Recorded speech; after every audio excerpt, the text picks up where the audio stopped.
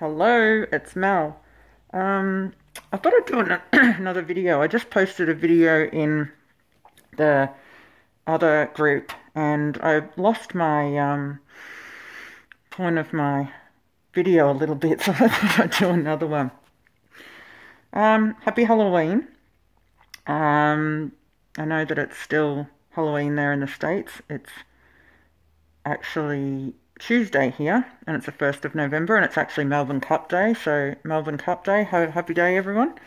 But yeah, what I wanted to talk about was masks, and I've really been made aware recently of the masks that people put on, the masks that people hide behind, facades, ways that they want people to perceive them, and that might be by putting on their makeup, making themselves look beautiful before they go in public, or acting a certain way in front of people, posting lots of memes and pretending that they're happy and they've got life all together when clearly they don't.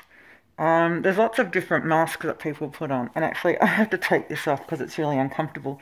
And the Joker is a little bit of a joke really, because when people do hide behind masks, that they are really kidding themselves. Hang on, I'll take this off. Sweaty in there.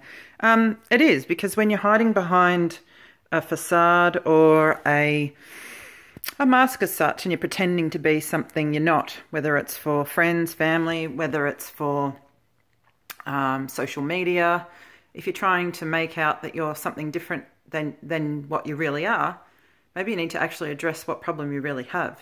Is that you don't feel confident in yourself, that you're ashamed of yourself, that maybe you're not happy in your own life. And I've been there. I've been really unhappy in my life before and not being proud of where I'm at. And at the end of the day, where we are right now is where we're meant to be. Whether that's in a growth period, whether that's in a shit period, whether it's learning something, we should be just celebrating where we actually are. And not hiding behind whatever mask it is that we put on to make ourselves feel better or make everyone else feel better, or yeah, just a bit of a profound thing really. So yesterday when I put that mask on and was making my son laugh, you know, it was actually quite hard to drive the car in it. It was quite hard to breathe because it was hot.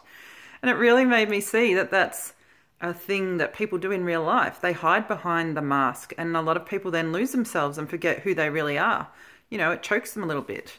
It makes it hard to breathe when they do actually have to expose who they really are or feel vulnerable.